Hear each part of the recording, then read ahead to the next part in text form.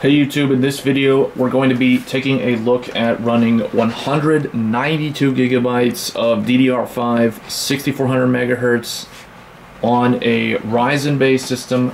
We're going to be testing this on a Ryzen 9 7950X with a Gigabyte X670E Aorus Master.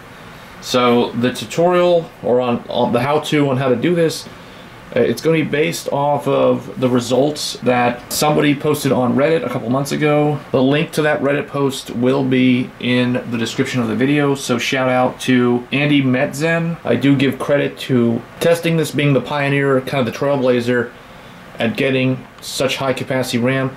Now, the results posted on Reddit are for 128 gigabytes of memory, so I thought I would test on 192 gigabytes of memory. And that's what you can see there. So, with that being said, let's get into the guide on how to get 6000 megahertz Gear 1 mode on 192 gigabytes of RAM. On a Ryzen 9 7950X with a Gigabyte Aorus Master motherboard, you can see in there.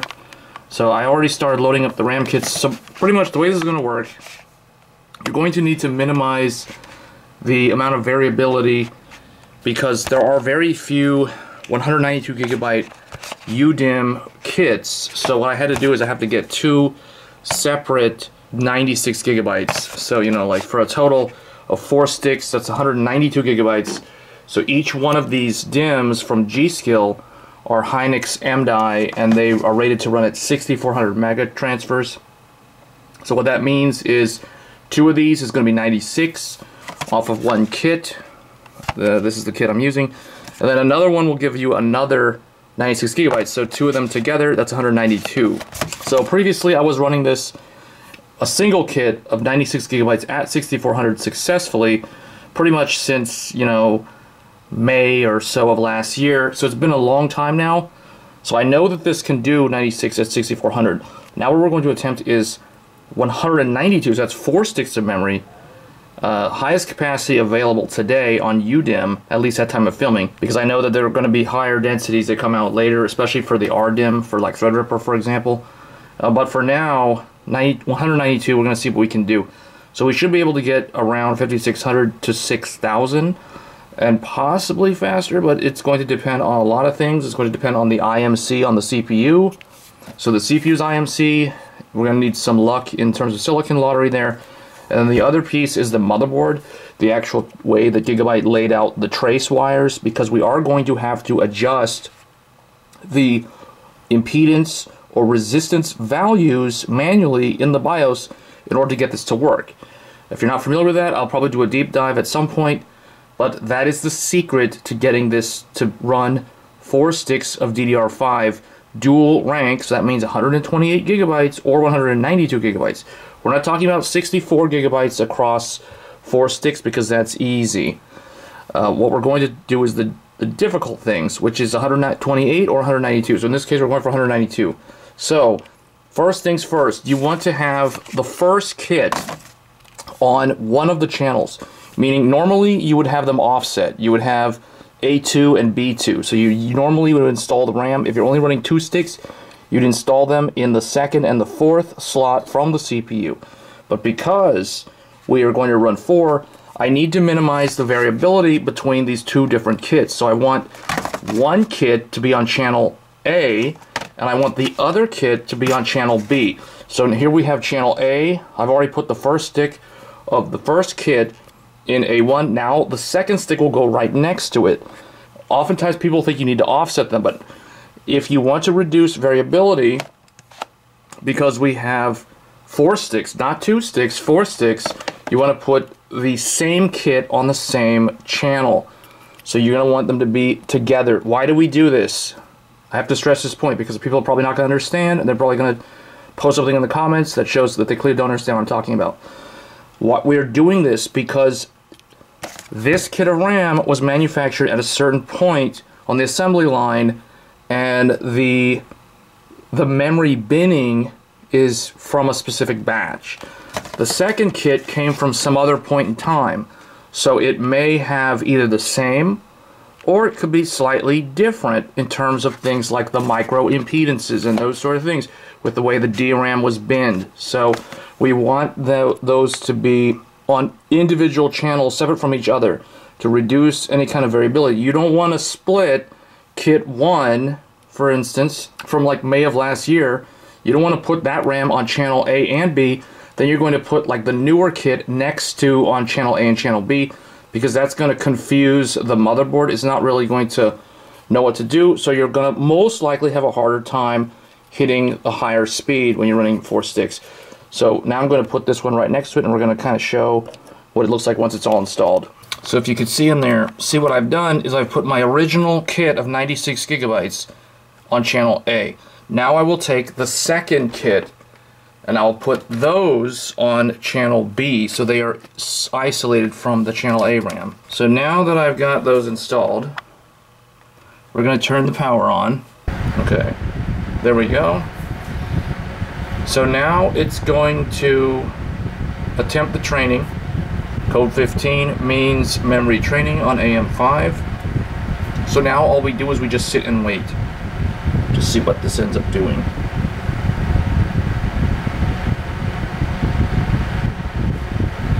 And this is the long training process with DDR5. The other way, if you don't have one of those 7-segment displays like that that's showing 15, almost all, pretty much all the motherboards do have these LEDs.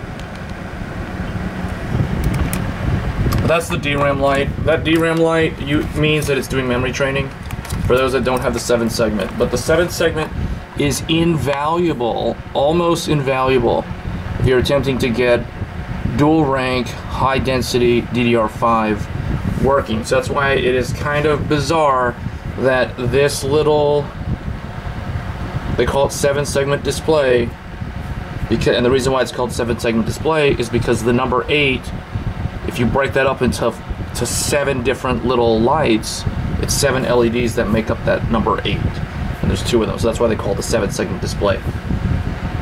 Just a little bit of nerd trivia there. So we're gonna let this go. Okay, looks like it's doing something. Something's happening now. Lights are coming up. That's good. We got our lights now on the GPU. We got our lights on AverMedia.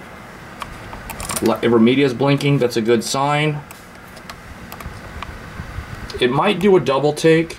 So now here we go, 15 again. So it might be doing a double take. But now I've got my RGB fan lights on. So that means that it is progressing. So that's a good sign. But now it's doing a second attempt, I guess, or whatever it's doing. It'll probably train to like 40 or 3600 or 4400 or something. It'll be some low number, and we're going to have to manually set the values for the impedance numbers. So that's the only way that this is going to work. Alright, the thing is, when we start doing the actual attempt for, say, 5600 or 6000, it'll take a long time. So you can expect more than 5 minutes of memory training. So you're just going to have to set it in the BIOS and then literally walk away, go do some chores or go do something, and then come back, and then it will probably be up. If it doesn't come up, then you know that it'll either hang at like 0D or something on the display there, or it will just come into the BIOS at a lower clock speed, like it'll revert back. So, alright, fans are ramping up, things are happening, I think it's starting to do its thing. There's the post, we're going into the BIOS. Okay, so we're in the BIOS, and this is what it did. I tried to load my original XMP profile 6400. Obviously that's not going to work because we're using the wrong impedance values. So it's going to come up at 3600 megahertz right here, 196, so that's 192 gigabytes total. Okay, so once we're in the BIOS, the first thing we need to do is we need to fix this. We need to manually set the multiplier. Let's try 56.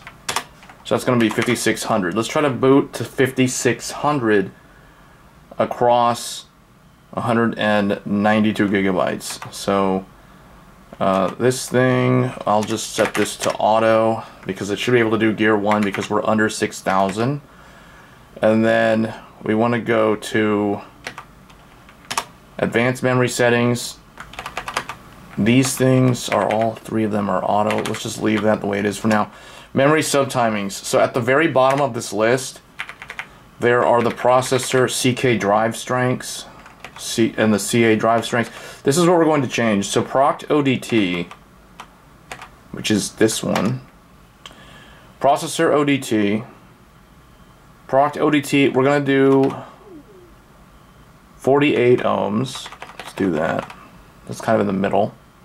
Now, what we're doing here, for those that don't understand what's happening, the impedance is a resistance value. So if you know anything about electronics, there's voltage, current, and there's the resistance of the electronic component that the electric current needs to pass through. So you don't want, it is a balancing act. You don't want the impedance to be too high, because if it's too high, you get something called attenuation. You get loss of the signal. The electric signal from the CPU is going to the memory, but if it has way too much resistance, way too much impedance, it's going to kill off that signal. So the signal never reaches the memory. You'll get transmit, reattempts, you'll get errors, you'll get high latency, just really bad stuff. On the flip side of that, you don't want the resistance to be too low, because if the resistance is too low and you can just send any willy-nilly signal across that line, you get reflections. You get signals that will clash, bounce back into the CPU when you don't want that. Or you'll get RAM that tries to transmit and it'll bounce and go back into the RAM. So you'll get what they call reflection. Reflection of electronic signals is a bad thing. So we don't want the resistance to be too low. So that's why I'm going to set it to 48, because it's somewhere in the middle. See, if up here we have really high impedance, and then down here we have really low impedance. So down here is probably going to result in reflection of the signal. Up here is going to result in attenuation of the signal. So we don't want that. So I'm going to manually set 48 ohms for the proct ODT. Anyone who's ever done any overclocking on first gen Ryzen probably remembers proct ODT. If you were trying to run 3200 megahertz DDR4 across either 32 gigabytes or 64 gigabytes back in the day. So now what we're going to do is we're going to look at proct CADS. So I need to figure out where that one is. This one. Processor CA drive strength. So for this one, we're going to actually go really low on this one. I'm going to try 30 ohms, see if that works. A lot of this is going to come down to the motherboard. The motherboard layers, the motherboard traces is what we're modifying the variable resistance values or impedance values on these wires. That's effectively what we're attempting to do here, so that the IMC has a better shot at running at these higher speeds across all those memory modules. So now we're going to look at DQDS. DQ, I think this one, DRAM DQ drive strength. So this one, we're going to do 34 ohms, really low. DRAM DQDS, proct DQDS. This one we're going to do 34.3. So we're lowering the resistance, but the thing is, you have to be aware that if you encounter reflection, the system will be unstable. But I'm doing this just to try to make it easy on the IMC to be able to send the signals and not hit a wall of bricks trying to get through all those RAM chips. Next, we're going to check the RTT nom, the nominal write. Let's set this to RZQ4 60, so we're going to go right in the middle. And then DRAM ODT impedance RTT nom RD, we're going to set this one also to, I think this is return 0 Q for also that one. Okay. And then RTT write, let's do this one. So this one will do 120. And then RTT park, so this one will do 5. That's 48. And then RTT park, RTT, this one will do 48 also. So I'm going to try these. I'm not sure what I should do with this though. Let me just make sure. Okay, so we're just going to try these. We're going to attempt those. Now, as for the memory profile itself, just to make things easy, I don't want to change too many variables right now. So I'm going to leave that the way it is, and I'm just going to adjust these bus config values here to see if we can get that to come up. Let's try 1.25. Let's go up a little bit higher on vCore SoC. So we'll do 1.25 on vCore SoC. You shouldn't really need 1.3. Let me see. I'm just trying to go through my notes here from what I did last time when I attempted this. VDDIO can do, I think we can do like 1.4 on this. Yeah, 1.1, 1.1, 1.1. VDD, VDDQ, VDDQ. This can be 1.4, 1. I think VDD also should be 1.4. Yeah. All right, we'll manually set those three. This I don't think I need to change. And then we'll just let it decide which uClock, if it wants to do uClock 1 to 1 or uClock 1 to 2, that's fine, I don't really care. Some people try to overclock the fabric. I'm just going to leave mine at 2 gigahertz. It doesn't really matter. It barely does anything.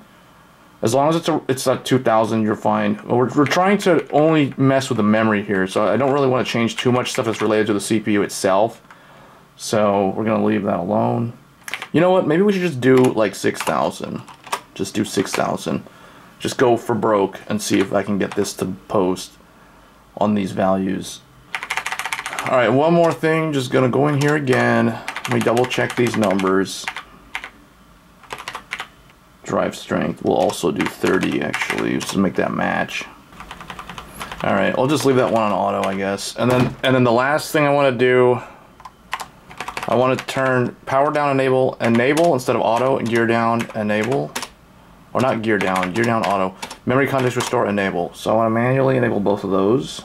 Alright, I'm just going to try it at 6000. We're going to see if we can do 192 gigabytes at 6000. So we're going to save this just to kind of show the nice thing about Gigabytes BIOS. It shows you what it's going to do. We're going to set that to auto. 48, 30. So these are what we're changing. We're bumping VSOC a little bit, 0.05. Manually setting these to 1.4. Okay, so we're going to go and attempt this. Save configuration, yes. Alright, so back to memory training again. So we're going to sit here and wait. And now this can take a very long time to complete. So I'll just probably leave the camera rolling, but I might cut some of this out because we could be sitting here for like 8 minutes of it just doing its thing. So we'll probably cut this and come back. Okay, so it actually didn't take that long to train. I was surprised. I was like deleting out some of the old videos on my camera while waiting, so I missed the part where it did the post beep. But anyway, as you guys can see here, so I went ahead and we attempted 6000 or 60 as a multiplier, so that's 6000 frequency, and it looks like we got it. You can see it right there. Once we go into Windows, it'll be at 6000. And we'll look at that in a second and test the stability. So it looks like it did also select Gear 1. This is as far as I would go in terms of like the maximum speed possible on Gear 1. If I'm going to be running 6400, which we could attempt, but we'll do that later. I want to see if I can get Gear 1 6000 on 192 gigabytes stable in Windows. So it looks like all we needed was 1.25 volts and 1.4.4 on the memory. You know, we could also attempt 1.35 volts on the RAM, but just to start to see if the stability is good at the higher voltage, let's go ahead and test that in Windows now. Alright, so I've been actually testing the stability of the memory now for about 2 hours with various different applications. So this is Forspoken running. I actually played about 3 chapters just now through the story mode of the game, and we haven't ran into a single problem. This is pretty much it. So this is 6000 megahertz RAM at Gear 1 mode, 192 gigabytes on a Gigabyte X670E Aorus Master, and these are my results. Seems like it's working pretty good. So if you guys have any questions, leave a comment below, and I will catch you guys in the next one. Take care.